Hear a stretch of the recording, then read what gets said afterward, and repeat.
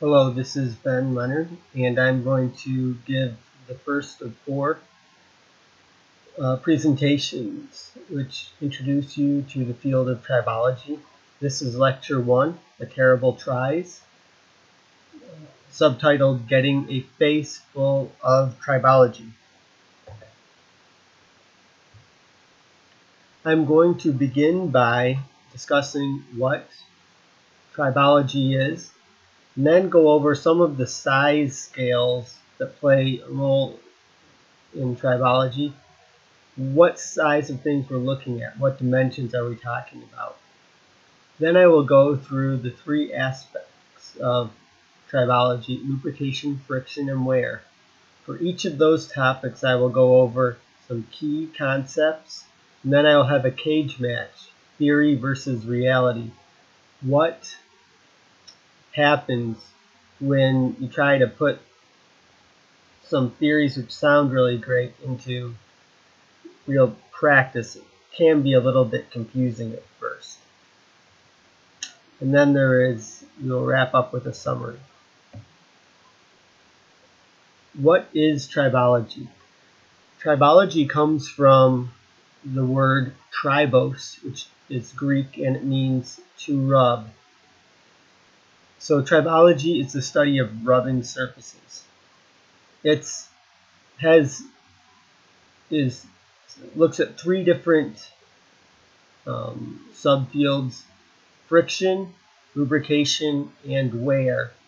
And all of those play a role in rubbing surfaces. Wear, you're losing material from them. Friction is the resistance to motion. And lubrication is used to control friction and wear. Lubrication, friction, and wear affect performance, reliability, efficiency of machines. Tribology has been around for a long time, even if the word was only invented in the 20th century. You can see on this slide we have a picture of an early tribologist. Here, this is from an old Greek wall painting, and they're sliding a statue of the pharaoh, and you've got someone pouring lubricant out in front so it's easier to pull. Now we're going on to the size scales, which are important in tribology. To give you a frame of reference, a human hair has a diameter of about 100 microns. The fluid film in a ball bearing is about 1 micron thick. And as we look at this picture here, you see that yes, you've got a gear, and you look at it and you see, okay, there's two gear teeth that are touching. But then you can zoom down and you see, okay, there's a lubricant film. Then you can zoom down even further, and then you can get down even further and just look at the atoms. So as time progressed, we've also got to smaller scales. So you've got tribology at the meter scale. This is large scale machinery. We started looking at that around 1800. In 1850, we got to sort of tribology, 1/10 of a meter. Here we're looking at forces, torques, vibrations. 1900, macro tribology, millimeter size scales. We discovered the Hertz contact, EHD. Then 1950, you've got micro tribology. We're looking at asperities. We're starting to look at elastic and plastic deformation, the effect of debris, discovering surface layers. Around 2000, we get to nanotribology. So here we're looking at the molecules and atoms on the surface, the molecular forces involved, and boundary layer and intermolecular forces.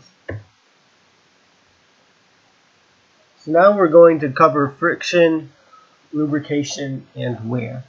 Well, to begin with, here's friction. So, mommy, where does friction come from? We've got two sliding surfaces. You have to exert some force to get them to move and to keep them in motion. What exactly is resisting the motion between these two surfaces? We show up at the top of the slide. The first thing we will do is divide it into dry and lubricated contacts. So in a dry contact, friction can come from two different causes. The first is asperities running into each other and having to push each other out of the way or go over one another, slide over one another. The second is asperity welding. Here the asperities touch, they plastically deform, and the material on the asperities bonds together. And as the asperities move apart, that cold weld needs to be broken, which resists the motion. In lubricated contacts, we have two different types of friction as well. First is boundary lubrication. Here, you don't have a full lubricant film. The asperities are touching each other, but the lubricant is forming a very thin boundary layer on the asperities, which prevents the metal or the substrate material from coming into contact. It's the lubricant molecules which are actually taking place. The second is hydrodynamic lubrication. Here the surfaces are entirely separated. It's not just a molecular layer. You have a thicker film of lubricant, and the shearing of the lubricant, making the lubricant molecules move past one another, is what is causing friction.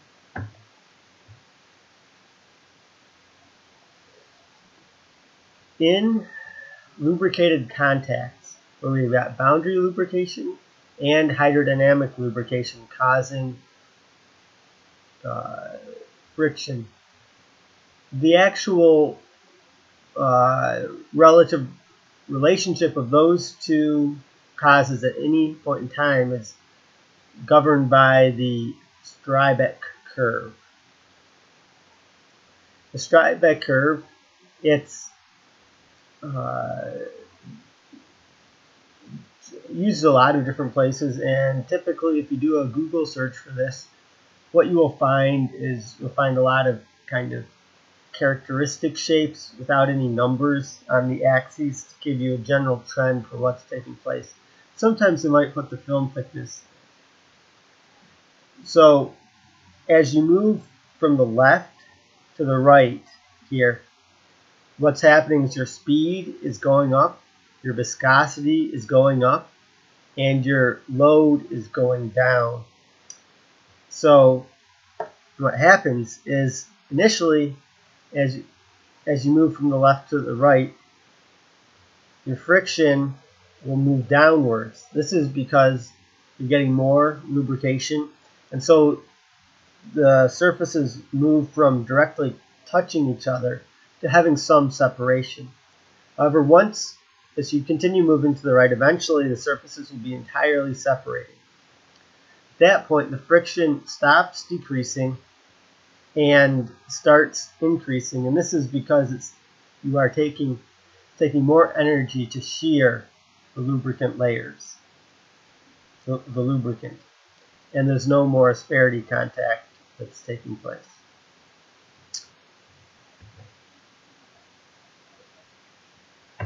So on the previous slide, we showed you a couple characteristic Tribology curves. You can find a lot of them just by doing a search on the internet. So what happens when you actually go into a lab and you generate a Tribology curve? So I pulled a couple figures out from the paper, and on the top figure we've got a blue line and a red line, and the red line is the base oil, is an oil. The blue line is a grease, that's made using the oil in the red line. And you look at this graph, you say, okay, I'm not sure I exactly see the Strybek curve we showed before, but it looks fairly close. As you're increasing the speed, the friction goes down, and it looks like the friction is starting to increase back again, at least with the oil, as the speed keeps going on. Okay, that's good. But what happens when we throw in all of the different greases and oils tested in this paper? We look at the bottom graph, and here you see all sorts of shapes doing every sort of thing. You say, what's going on? So you can see the Strybek curve, it works, it's very easy conceptually, but when you go into the lab, it may not come out straight away as you are expecting. So where do we start when we're looking at wear? What takes place with wear? We have two contacting surfaces that are moving relative to one another. And after they have moved relative to one another, some material has separated off from the two surfaces. And so two questions that we might ask in this case is, how fast did this material leave the surface? What speed is this process going on? And if we're interested in that question, what we're generally going to start looking for is a wear law that's going to try and relate the parameters that we know to the wear volume. The other question that we can ask is, what happened? Why did that material separate from our surface? And there, we're going to look at wear mechanisms or wear modes. Those two words are used interchangeably. They refer to the mechanical or chemical or physical processes which lead a particle or part of the material to leave a rubbing surface.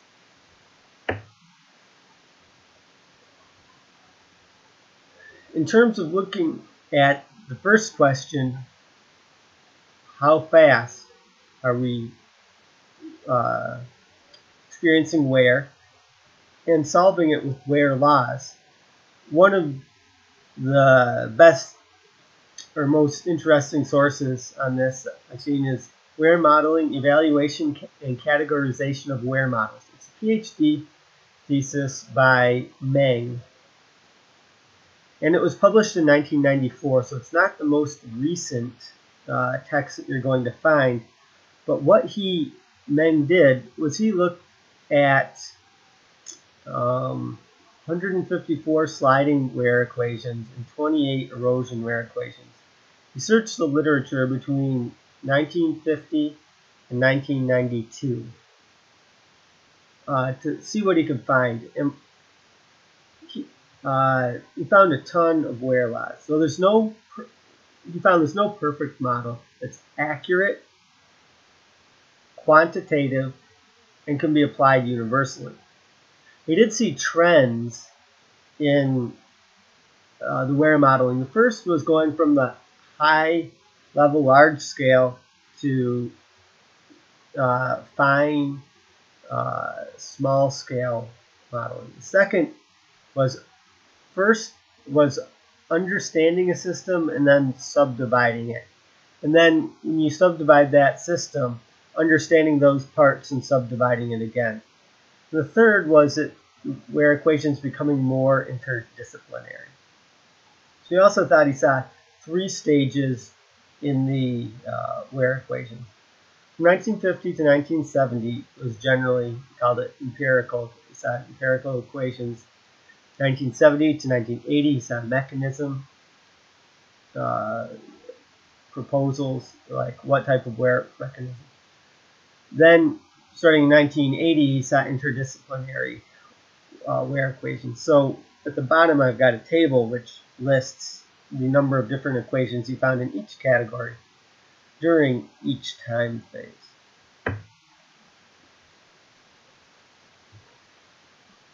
So you say, well, I don't really want to dig through 170 or 180 different papers. There's actually even more now. In the past 20 years, I don't know the number, but a large additional number of Ware equations have been developed. I just want a standard equation that works. So for that, you're going to use Archer's Ware equation. This is Ware volume equals Ware coefficient divided by hardness multiplied by the normal force multiplied by the sliding distance. And you can find a lot of different variations of this. You can divide by time or divide by distance to have the equation in terms of Ware rate. This was actually developed before the time period in which Meng did his thesis. Maybe the most popular because it's the most was first to the competition. But you'll see this most of the place, and it works pretty well.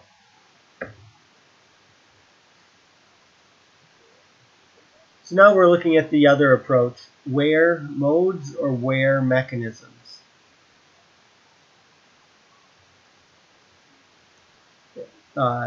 There's a lot of different types of, well, you can subdivide these, but in general there's 4 primary Ware modes. The first is abrasive Ware, and if you want to describe that in a word, you're going to say asperities cutting. Then you have adhesive Ware. The asperities cold weld together, or they adhere together and they break apart and cause wear debris. Then surface fatigue. Here you have cracks forming from either repeated rolling or repeated normal impact. Then you've got corrosive wear, which occurs when you have simultaneously corrosion and sliding, which drastically increases the rate of wear. So in each of these, the material is separating from a different, in a different way. So a different approach will be taken to when you try to reduce wear. And you can find lots of diagrams which give you a good idea for understanding what's going on in each case. So if we look at the figures in the upper left-hand corner, we got adhesive wear. Our 2 surfaces are adhering together, and then you start tearing off parts of the asperities on one surface. You've got abrasive wear. Upper body cuts into the lower body, and this can be from particles or from just solid surfaces. Then you've got fatigue wear. Repeated rolling is causing a crack to form. And then you've got corrosive wear, where the corrosion is creating a weak layer on the surface that's getting knocked out of the way by the counter body, and then that fresh exposed surface starts corroding again. So I did a lot of my thesis on threading wear, and one of the things that people talk about are threading regimes. And there you've got, as your displacement amplitude increases, you go from stick to mixed stick and slip to gross slip, and then to reciprocating sliding.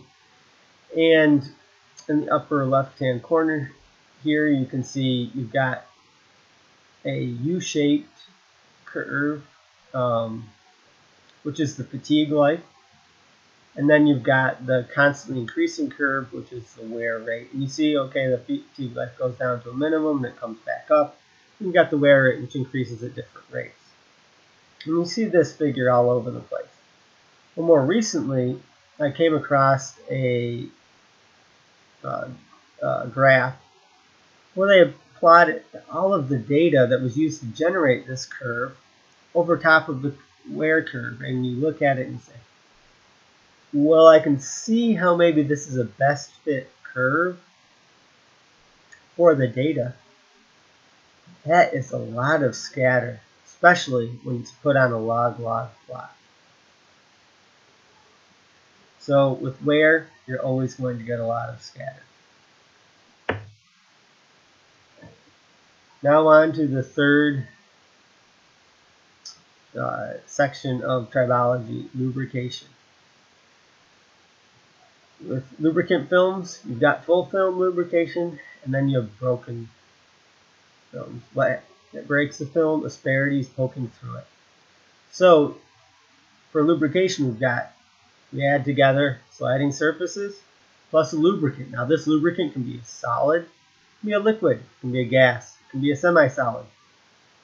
And we'll get either hydrodynamic lubrication or boundary lubrication. This corresponds to the two types of friction we discussed earlier, two causes of friction. And you can also be somewhere in between these two extremes. The lubrication regimes are used to kind of divide extremes from boundary to hydrodynamic lubrication based on the different characteristics that are present. And as we have mentioned earlier, our favorite friend, the Strybek curve, well, it's back here again. We have an example Strybek curve on the front, and here it's on the top, and it's showing the different lubrication regimes, where they are on the Strybek curve, and then it shows different applications and where they operate. So on the right hand side of the curve, or of the slide, you can see a schematic which shows what's going on in each of the lubrication regimes. So we can begin with dry lubrication, or not unlubricated contact with no lubrication. This is going to have the highest there. It's pretty much saying nothing is there. Then we go into boundary lubrication. Here, there's a lubricant, but there's not enough velocity or viscosity, or there's too heavy of a load for the surfaces to be separated. So the lubricant will have additives, or the lubricant molecules itself be able to bond with the surface and form very thin films which keep the surfaces apart, a protective layer of molecules. Then we'll go into mixed lubrication. Here, regions of the contact will be both in boundary and full film lubrication. So when we get here, then we start seeing the friction decrease. This is an intermediate stage between boundary and hydrodynamic lubrication. When we get to hydrodynamic lubrication, the surfaces are entirely separated. And then we go to elastic hydrodynamic. So again, with elastic hydrodynamic, you generally have full film lubrication, although you will have some asperity contacts. But the key thing, and this can be confusing because a lot of Strybek curves are not really clear about this. The difference between hydrodynamic and elastohydrodynamic is not the velocity, it's the shape. The hydrodynamic surface has conformal surfaces, or surfaces that are shaped like one another. For instance, a journal bearing or flat sliding surfaces, so the pressure is relatively low. For elastohydrodynamic lubrication, you've got non-conformal surfaces. The surface, for instance, a ball on a flat or a cylinder on a flat. So you have a very small area of contact and a very high pressure. This causes there to be elastic deformation that's on the same order or thicker than the lubricant film. So you just can't solve the problem without taking that deformation into account.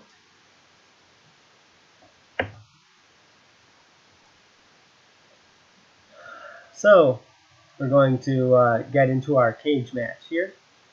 On the top of the screen, we've got some blue points. These are measured film thicknesses for grease. And then some red dots. This is the base oil for the grease and the film thickness. And then we've got a green line, which is a theoretically calculated film thickness. You say, wow, this is right on top of the lubricant, the blood oil line, right, what we'd like to see. And then we say the grease is a thickener, so at lower speeds you wouldn't expect it to hit on the oil line, but as you increase the oil, the velocity, it hits right up. Everything's working really great. However, when we take the figure here at the bottom of the screen,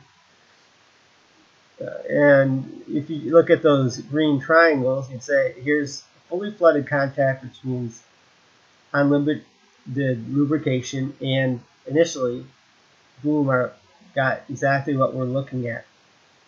However,